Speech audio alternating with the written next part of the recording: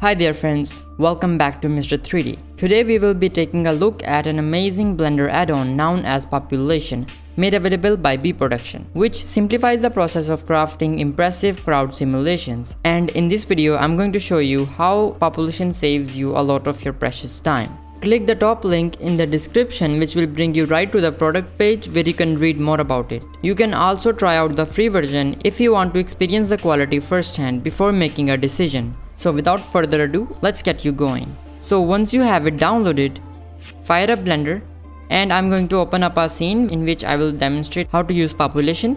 Then go over to Edit, Preferences, and do all the installation stuff. Once you have it installed, close Preferences, then press N on your keyboard, and here you can see that we have a new panel called B Production. Click on it and then you will see the Population panel. So here we have Crowd Creation, where we have a Single mode and the Crowd mode. Under Single we have Walk and Run and Ambient. And under Crowd we have a lot of these features which we'll take a look at later in this video. So here under Style you get 48 3D photo scanned characters which are divided into 3 categories: Casual, Sport, and Business. So select any character you want. Let's say I want this one. And here you get 55 high quality motion capture animation which you can apply to any character in the library. So I'm gonna go with, let's say, maybe dance. You get these. Select any of these from here. Then you have the low poly and the high poly version. So if you're not going to make close-up animations, then you have to use the low poly version since it saves you a lot of your memory. And the HD version is for the close-up shots.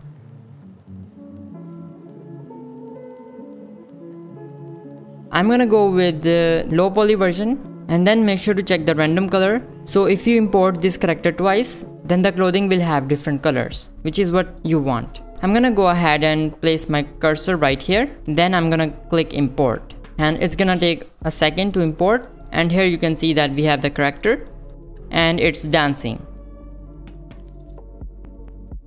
Then you can also choose another character, change the animation, and then import it right over here.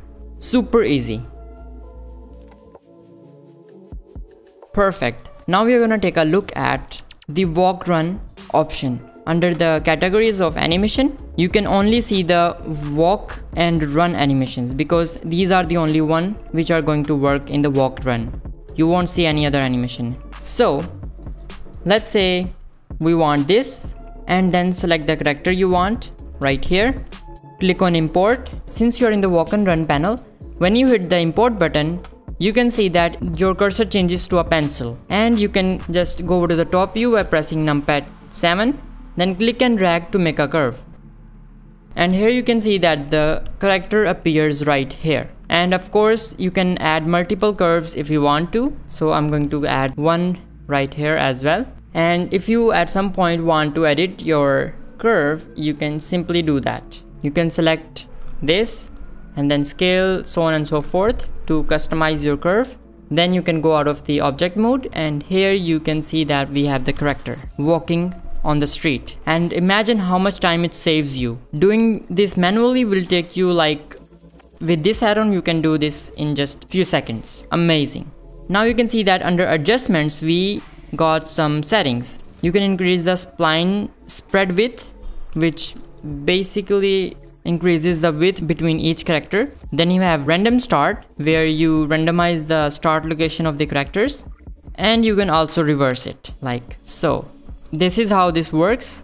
And yeah, you can always go back and forth and select a new character, then click on import again and do over and over again. So now that you know how this works, let's move on to crowd. To show you how to use these, I'm going to open up a new scene, delete the default cube, add a plane, scale it to 10, and there you go. Now press N, go over to the B Production panel. Under crowds, you have the classic mode, you have cluster, follow curve, grid mode, and stadium mode. So first we are going to look at classic mode. Under classic, you have to select the object on which you want to have your characters on, and then select a bunch of different characters and animations, and then click on add a new person. Then select the other character and then add. You can see that we are adding different characters which will all be scattered one by one. So I would like to go with 3 for now. and then I'm going to click on import, and it's gonna take a few seconds.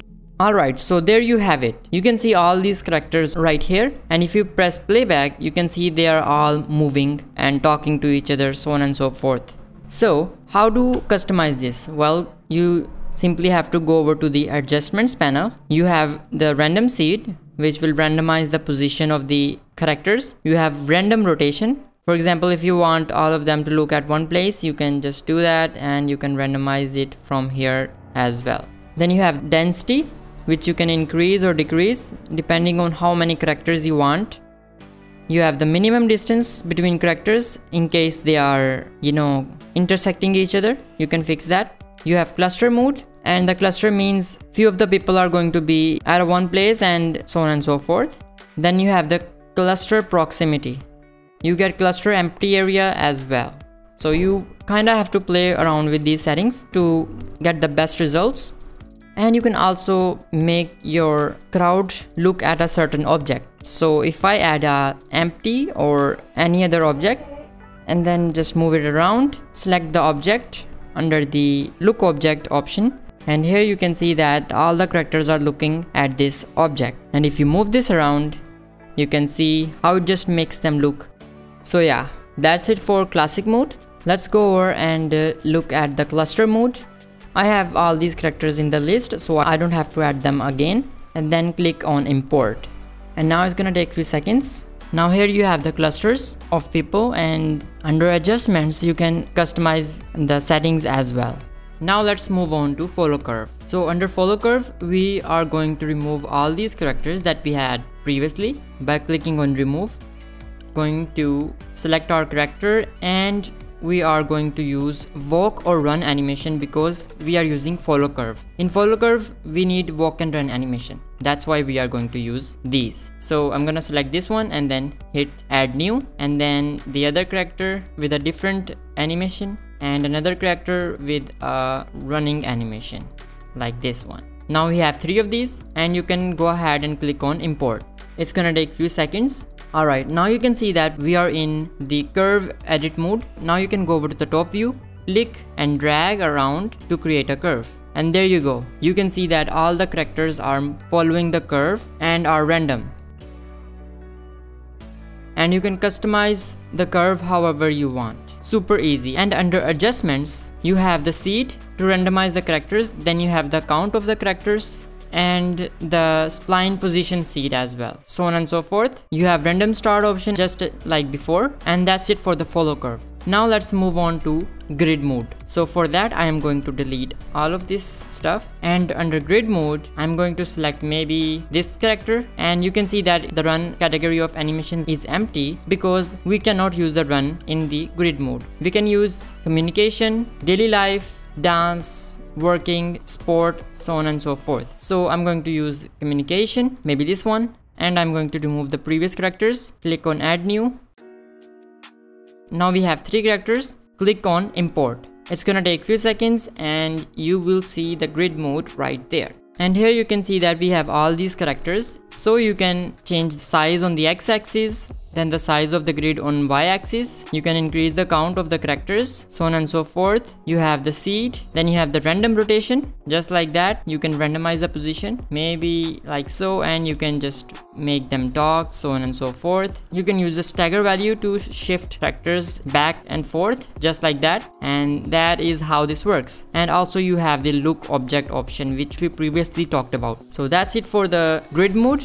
Now let's move on to stadium. So for that, I'm going to remove these characters. Alright, so I quickly made these stadium-like seats, and all of these seats have their origin at center. You need that for it to work. I have also separated all of these chairs into a collection, and you have to select that collection right here. And then I'm going to go ahead and click on import. And there you have it. You can see all of these characters are standing on the seats that we have created, and you can change the rotation of the characters from adjustments or from the modifiers panel. So I'm going to go ahead and rotate it, and then I can move them a bit up, just like that.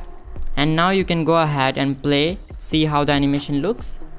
And there you have it. Now you can also add people chaining, so on and so forth, which will make your scene more alive. And there you have it, fellow artists. Using the population add-on, you can effortlessly populate your scenes with as many people as you like. It's gonna take your environment creation to a whole new level, saving you so much time and elevating the realism of your projects. So go ahead and give it a try. Let me know what you guys think about population in the comment section below. Also, you can check some of my previous videos, and of course, if you like this video or you found it useful, you can give it a thumbs up. If you are new here, it's gonna be amazing for you to hit the subscribe button and also turn on the notifications so that you won't miss any of my future uploads.